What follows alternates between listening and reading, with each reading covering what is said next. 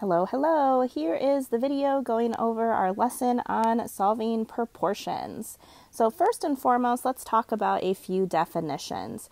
What is a ratio? A ratio is a comparison of two quantities. There are a couple different ways that you can write a ratio. Sometimes you'll see it written as a fraction, like 1/4. Sometimes you'll see it written with a colon in between. You would read that as 1:4. Or sometimes you may even see it written out as 1:4 in that manner. What is a proportion? So when you set two ratios equal to each other, you get a proportion. The key, don't know what I was writing. I think I was thinking about what I was going to write. The key is to have an equation. So when you set two ratios equal to each other. So we are having an equation. What do ratios and proportions look like? They look like fractions most of the time.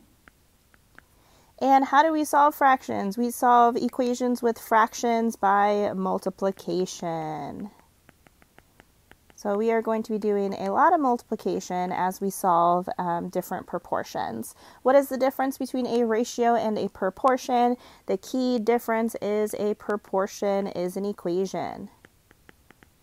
A proportion is an equation.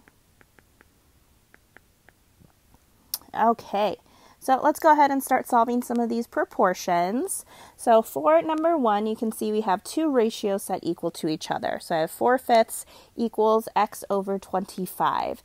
Anytime you're solving a proportion, you are going to cross multiply. So I'm going to go ahead and start by multiplying 4 and 25 together. Still going to put my equal sign there. And then I can multiply 5 and x. And that just leaves you with a regular one-step equation for you to solve. First, we need to multiply 4 and 25, that's 100, equals 5x. Divide both sides by 5, and you get x equals 20. We should always check our answers, so just to double check, I'm going to plug in 20 for x and see if it gives me a true statement. So 20 over 25 reduces to 4/5.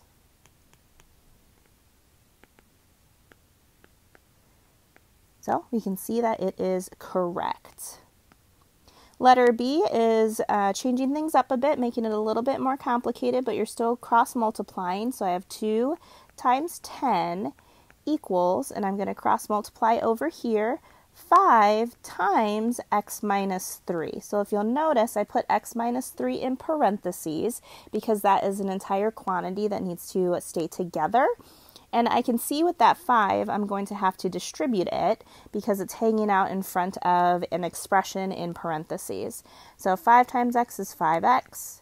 5 times negative 3 is negative 15. And on my other side, 2 times 10 is 20. I can go ahead and continue to solve for x. So 20 plus 15 is 35 equals 5x. Divide both sides by 5 and I get x equals 7. Again, it's always good practice to check your answers. So I'm going to plug in 7 for x. So 7 minus 3 all over 10. And let's start reducing. 7 minus 3 is 4 over 10. Both of those are divisible by 2. That's how you reduce fractions.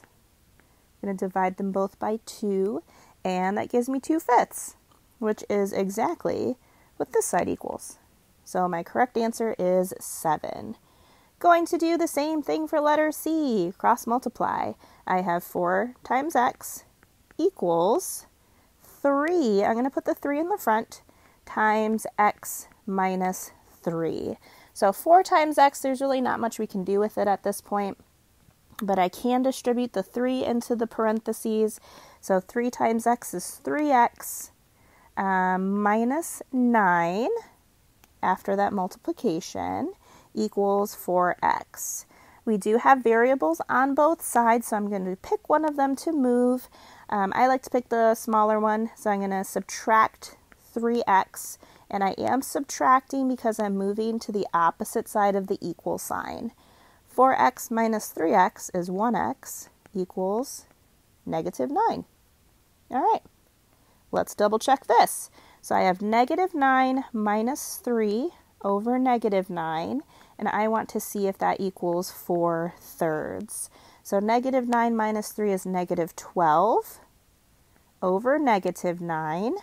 Both of those are divisible by 3, so I'm going to go ahead and divide both of those by 3. I also know that a negative divided by a negative is going to be a positive, so this is going to end up being a positive 4/3, which is exactly what we had over there. So lots of cross multiplication. After you have done the cross multiplication, it just goes back to your basic equation solving skills. Our second example is looking at percents. Now, you can solve percents a couple different ways. You can solve them with proportions, or you can solve them with equations. So I'm going to go ahead and start by solving with proportions, but if this method confuses you, we can also set up equations. So when we're solving with proportions, here's what you need to remember. You're going to remember the phrase is over of equals percent over 100. So here is what I mean by this.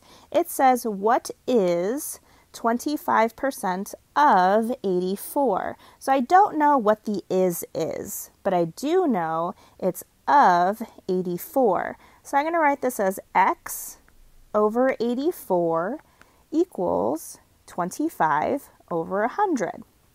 And then from there, we can use the same cross multiplication skills that we just learned on the other slide and continue to solve. So I have x times 100 is 100x equals 25 times 84.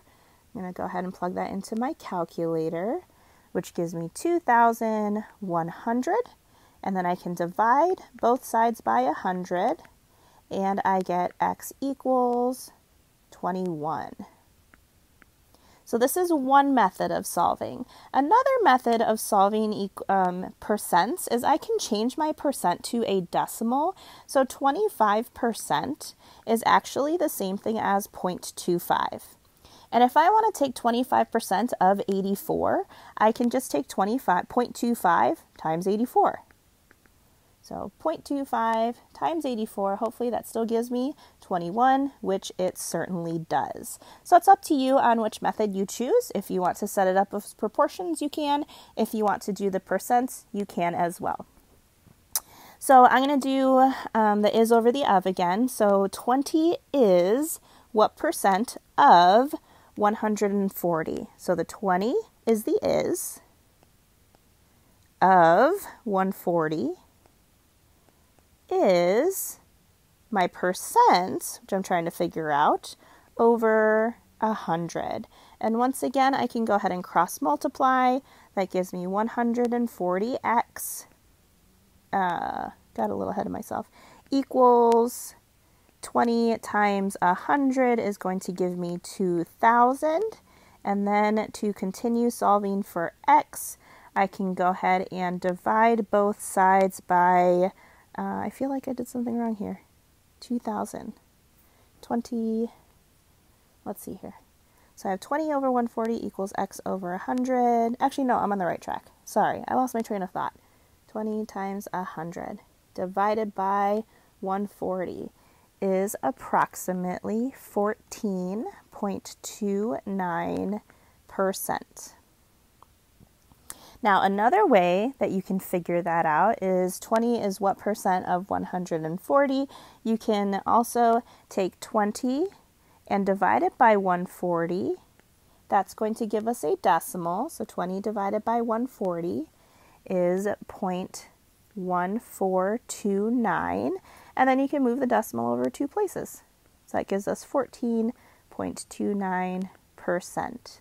So either way, you still get the same exact answer. All right, so that concludes our lesson on solving proportions.